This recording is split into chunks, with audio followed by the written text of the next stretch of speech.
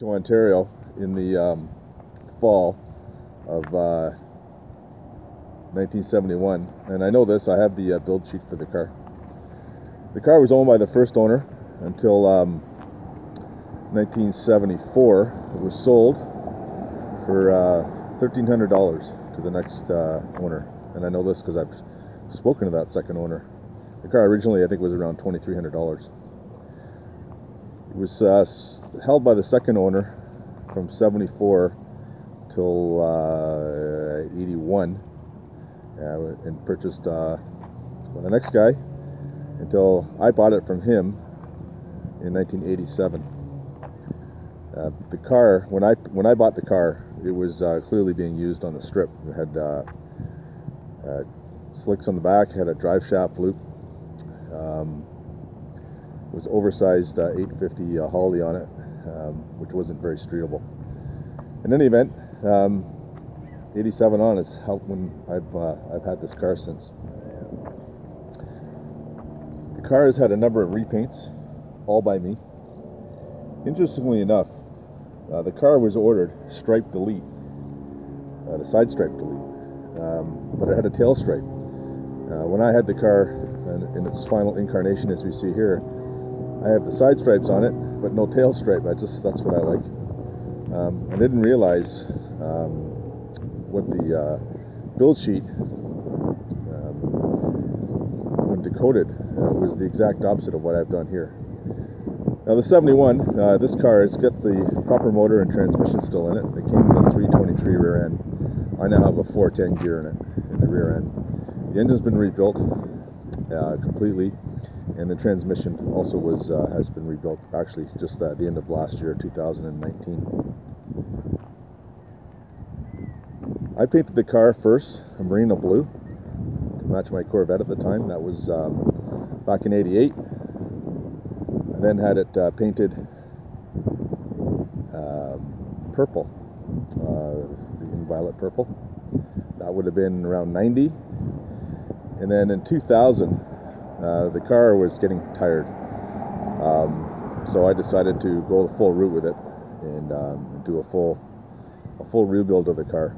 And what sits on there now is B5 blue. The build sheet is actually B7 blue. When the car was going to be painted, they painted the trunk, the hood, the door jambs. The car was disassembled as much as it could be. And when I saw the B7 applied to the car, I didn't like it, so I had it changed to B5. I don't pretend to think the cars, or try to keep the car original. I call it, what's the term they use now? The day 2 cars, day 3 cars. So there's some modifications to the original car to my taste. For instance, the car came with a bench cloth seat, and of course cloth back seat, of course, that would go with it. When I bought the car, it had racing buckets in it. That was part of the setup for the guy that owned it before me that was racing the car. I put in 75 buckets just because I like them. And it's got the proper 71 Duster Blue color, but with the 75 buckets. Funny enough, when they sent me the interior covers from Legendary, the 75 rear seat covers wouldn't fit the 71 because there was no notch back for the seat belts in the back. So I had to put a new seat bund in the back to make the covers work.